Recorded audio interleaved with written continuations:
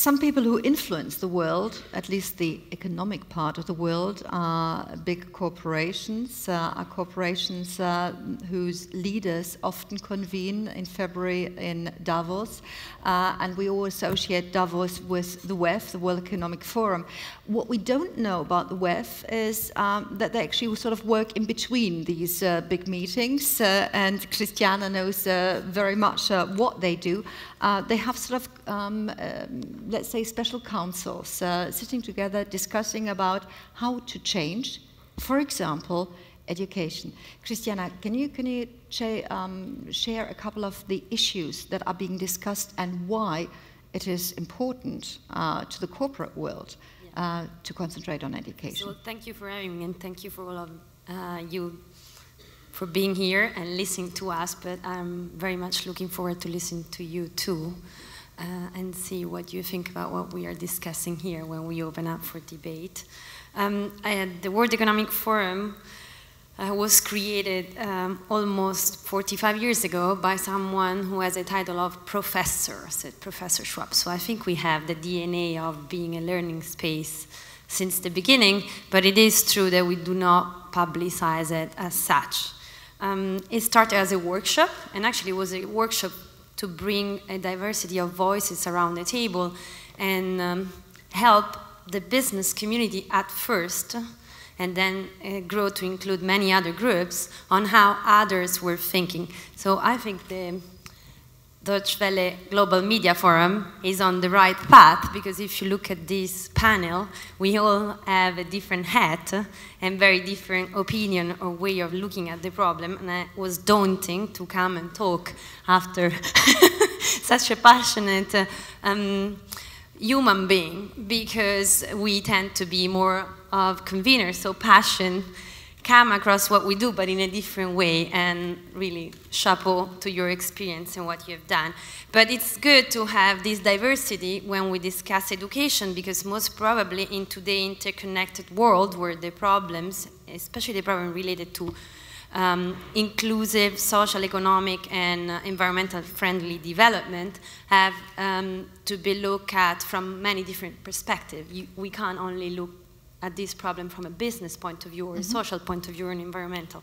So I think what the forum has been trying to do based on this theory of the multi-stakeholder approach was really bringing these different voices around the table and try and find a common understanding first, which is what also Professor Pog was talking about, the understanding, and then try and identify a solution which are actually increasing the pie for everyone and not only one side, or getting us to the next level.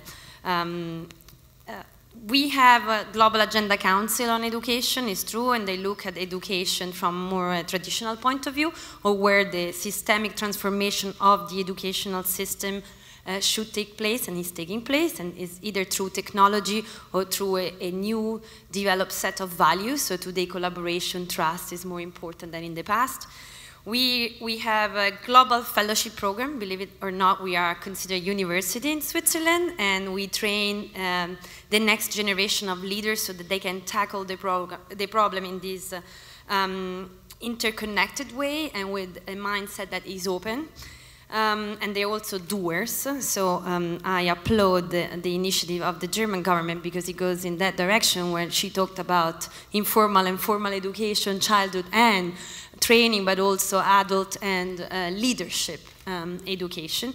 We have a council made of global university leaders, and these are the head of the major academic institution, the president of the major academic institution, and they help us understand how we can accompany and be partner in transformation of the leader that transit through our organization. And I think this concept of transformation is particularly important when we look at education and sustainable education and education in sustainable development. Because from a transmissive system, a system that transmits information, so is informative, we need to shift into a transformative and instructive system, which means from a top-down type of pass the data or the piece of academic knowledge, we have to go into transform. who we are, embrace the change, and at the same time trying to be more instructive, so get information to act upon them rather than just have information for information's sake. And I think what is more and more important, that's why I go back to the audience here, is the peer-to-peer exchange. I think one learn more when exchange with others, and one learn more when try to teach to other teach to you. And so it's more of an horizontal process that I would encourage even here. So I would like to get out of this room where all of us have learned one little bit that help us understanding better how we can contribute to it.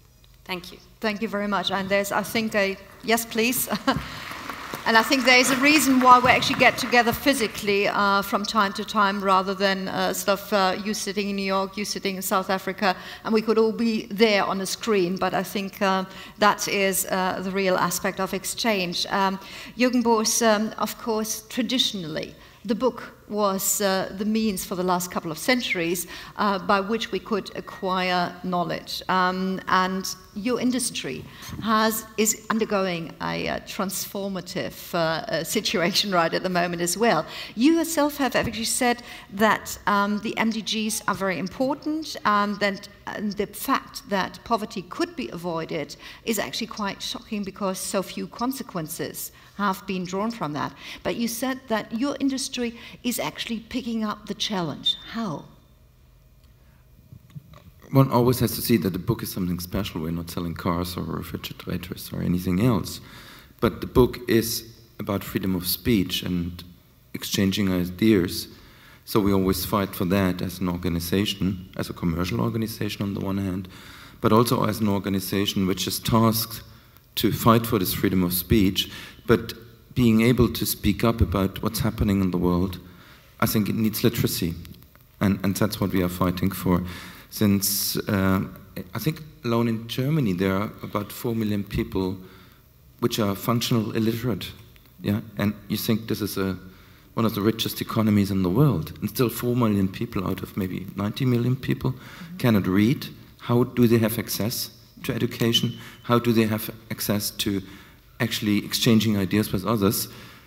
So this is for us very, very important, and now we've done a lot of things. We have, as you have, fellowship programs to bring people to Frankfurt.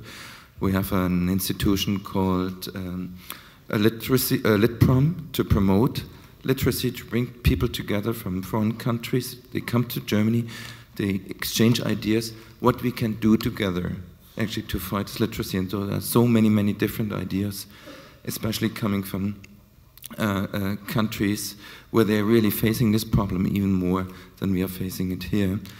We have other activities where we try to subsidize translations, especially from very small countries. It's called Litprom, Literary Promotion. And we try to bring these people. We have about 200,000 book professionals every year in Frankfurt. Yeah? And when we talk about books and publishing, we mostly think of Harry Potter. But the largest sector of our industry is actually educational literature. Yeah? And this is where people are really, where we're seeing the change the most. And the paper is going away, we have all these electronic media, and for some time I really did believe that this electronic media, access to electronic media, would really help education. But still, again, we first have to work on the literacy ground. And what all of you have been saying first, we have to reach the people first before technology really can step in and make access to education easier. But first we have to reach the people, we have to reach them by bringing them to places like this to exchange ideas, what we can do together. Mm-hmm. Does it matter whether it's the means of the transformation of ideas? Does it matter whether it's a book or an electronic application or? No, it doesn't make any difference, actually. It's a story which is told, which is important. Mm-hmm. And I don't care whether I hear this story told from a Maori in New Zealand, they only started writing like 20, 30 years ago. They didn't have a written language. Or whether I read this on an ebook, on Kindle, or whatever. It's the people behind the story I need to know, and I need to meet, and I need to see why they have been forced to write this. Mm-hmm. Yeah, what was their intention?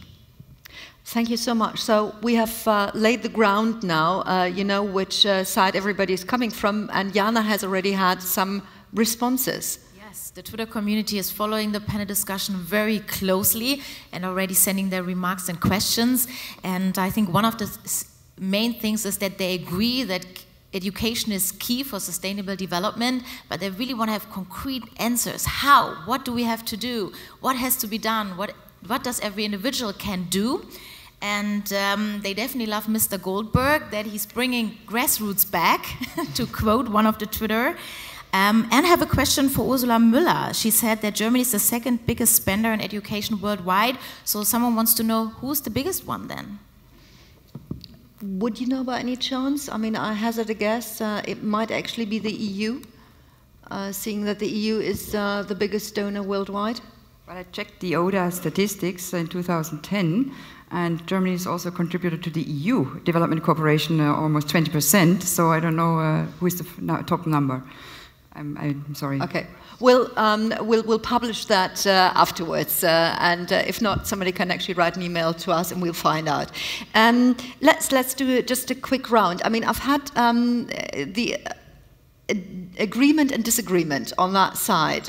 You beg to disagree, the two of you. Let me just kick off with Professor Pogge again, and sort of let's have a look at numbers just for a sec. We kicked off the conference on Monday morning saying, well, actually with MDG2 we're not too bad. We are almost around 82–83% of schooling, of primary schooling in the globe, and of course by 2015 we want to have 100%. I know that you're always very critical about numbers, and we also know that numbers can be sort of changed. Is that a fact that you agree with, and is that enough? Are we already on the right path? With regard to that statistic, I think we are on the right path, but you're also right that I'm always very critical about statistics. And Bismarck famously said, a former German chancellor, you know, you don't want to know how laws are made, and you don't want to know how sausages are made. Because and that applies to statistics. Yeah, and so I think you don't want to know how the MDG statistics are made. If you look, it is an ugly story. It really is. So here, with regard to education, it's a binary count. You count how many people get educated up to a certain grade. And of course, the real question is, what do these people have? What sort of education is that, right? You go to India, and you find that a lot of teachers in India don't teach. So they mind the students for the time in the classroom, and then if anybody wants to learn something, why then you have to pay the teacher to stay longer, and you get education afterwards. And of course, many children cannot actually do that. That's quite common in India. You know, lots of people have told me that when I was traveling there.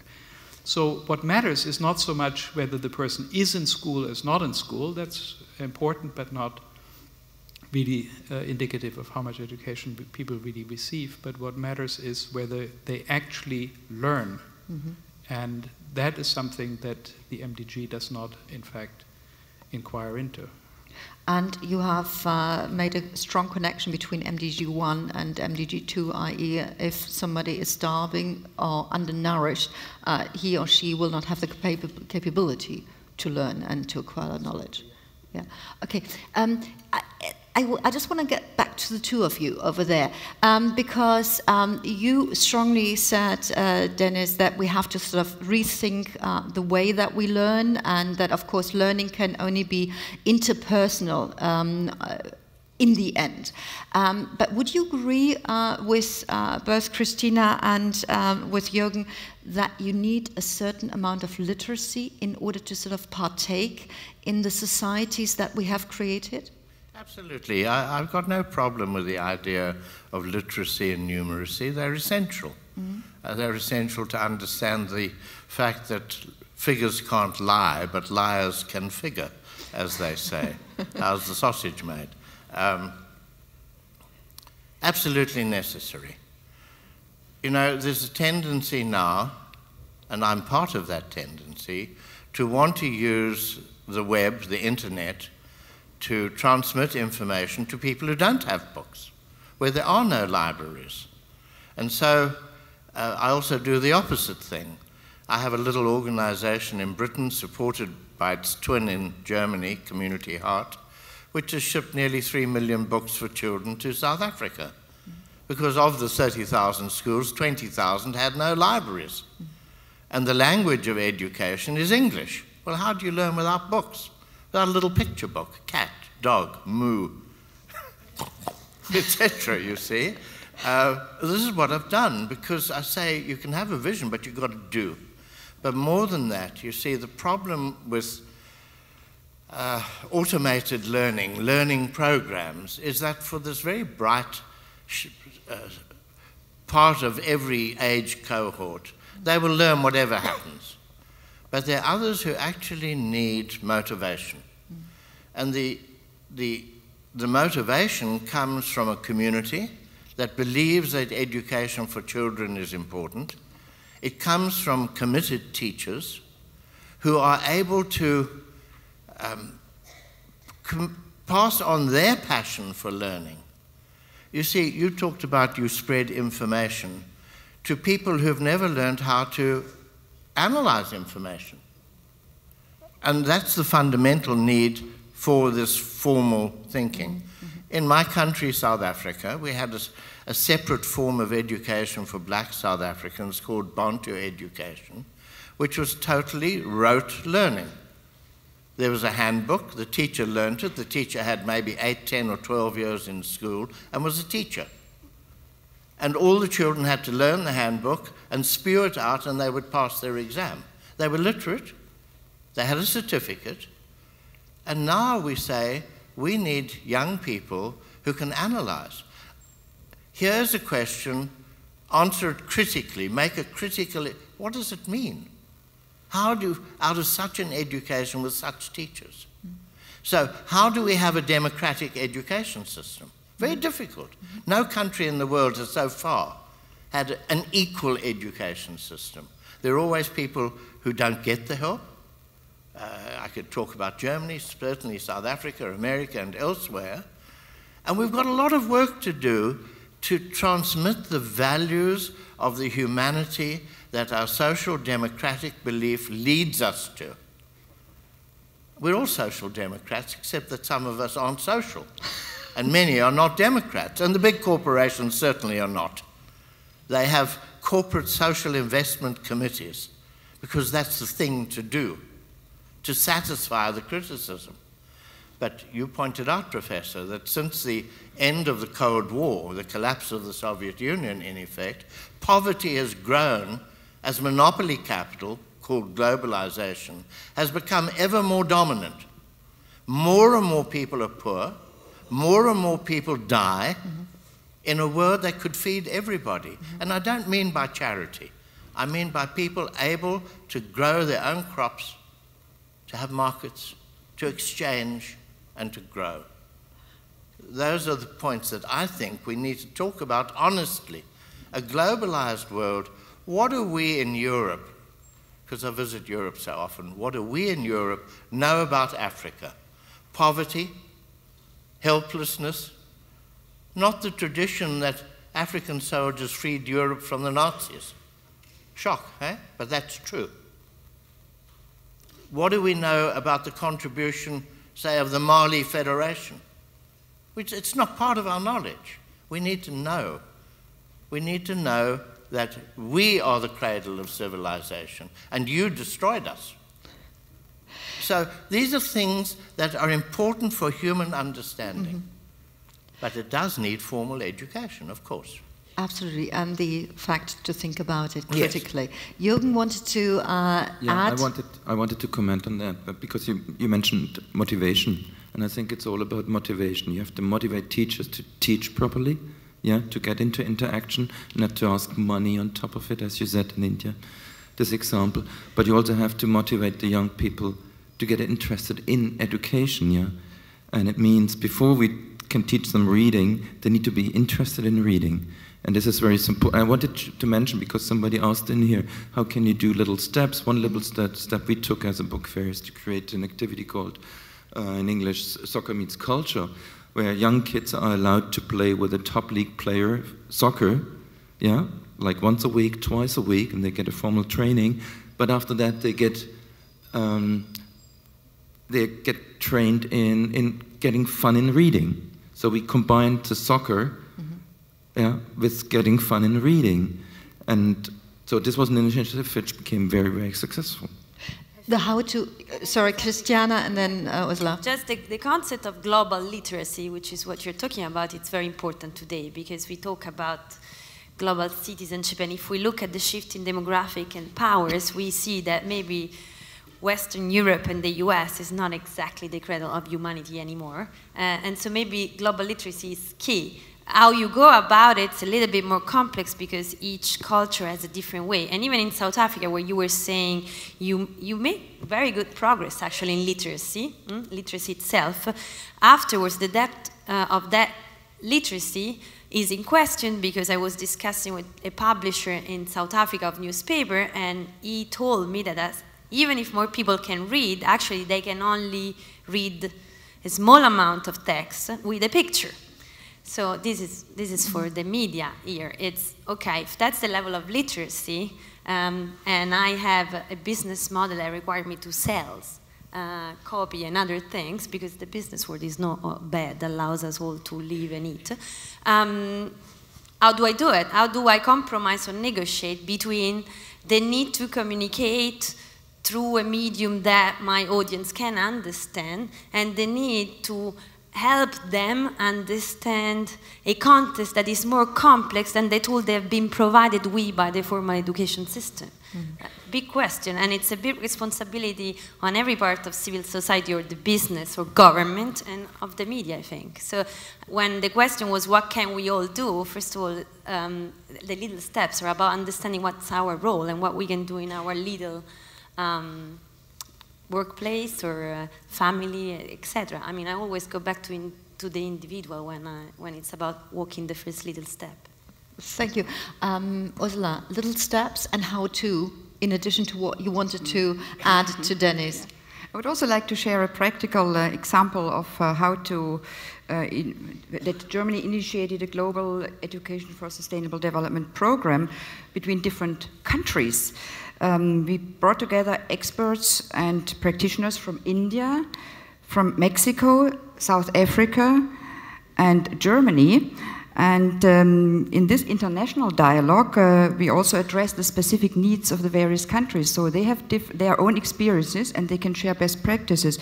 And the program offers capacity development. And I think this is a key factor, the local capacities. For instance, for teacher training, this program includes teacher training and also a leadership training program for young professionals because they can be a multiplicator. And there are some relevant factors for the success of such a program. It's local ownership. We always talk what we do, but it's local ownership that involves partners, peoples, and then the different levels of the societies who should take part. It's decision makers, it's NGOs, the civil society, education institutions, and local teaching staff. So I just wanted to mention this because it's so important that the capacity is built and local partner institutions are strengthened. So this program that connects experts and professionals of the 5 countries is a great success, and it's in various areas. And I don't believe that Africa, the picture you painted about Africa, I spent many years of my life also working in Africa. We in the Ministry of Development Cooperation and of Economic Cooperation and Development strongly believe that Africa is a continent of large opportunities. Notwithstanding, Africa has a very important role, and I think this particular forum has a particular view on Africa and doesn't share the sort of usual picture that is being portrayed. Before I ask Mr. Pogge the next question, I would like to make you aware of the fact that I meant what I said by getting involved in dialogue, so please get ready to put your questions to the panel. Whilst you do that, and whilst you think about what you want to ask, there are 2 issues that I still want to discuss here, which is one, e-learning. Whilst you may say it's sort of books that we need, there is a role to the future both in the so-called developed and so-called developing developing world, and sometimes even it could be a step for the future. But Mr. Pogge, I always need you as sort of the eagle's view. We're living in the middle of the United Nations Decade of Education for Sustainable Development. Long title, long word, big effort, 2 years to go. An effort that was worthwhile? Did it have any effect? Or is it sometimes like the facts and figures that you analyze with the MDGs? Yeah, I don't think it had a great deal of effect. I think more or less the same things would have happened that happened with the decade would have happened even without it. The one thing that I want to emphasize that in complement to what the previous speakers have said is that it's not just a matter of education, yes or no, or how much education. It is also very important to think about what people learn. Mm-hmm. And increasingly, I said that in my opening remarks about the commercialization of education, increasingly the information that people get is very deeply biased information. So you have, for example, WIPO, the UN organization that guards intellectual property rights, training judges in India. Well, what training is that exactly? Well, it's the importance of intellectual property rights. It looks unjust when new medicines that come onto the market in India are priced at a very high price so that poor people can't get them. But a little education maybe helps you over the shock. It teaches you that it's very important that there be strong incentives for corporations to do new research into new medicines. And so people get inured to this idea that intellectual property rights are good for humanity, good for the future. So I happen to believe that this is hogwash, that we can incentivize pharmaceutical innovation in a way that does not lead to high prices for medicines, that does not exclude the poor people during the initial 10, 15 years of the patent period. And so here again, education is needed in order to combat often the wrong and misleading information and education that is orchestrated often by the rich countries in behest of their corporations, banks, industry associations, and so on. Which would lead us to the Global Impact Fund that you talk about, and maybe at the end of the discussion we still have some time. Ladies and gentlemen, you know that there are the microphones in the first couple of rows at your table. Unfortunately, I need your hand up in order to sort of call you up, and there are also some microphones, as you might have seen during the last 2 days, where you can actually walk to in the middle. You see the microphones? Just get up and move. Yes, well done. Walk towards the microphone and press the button. Great.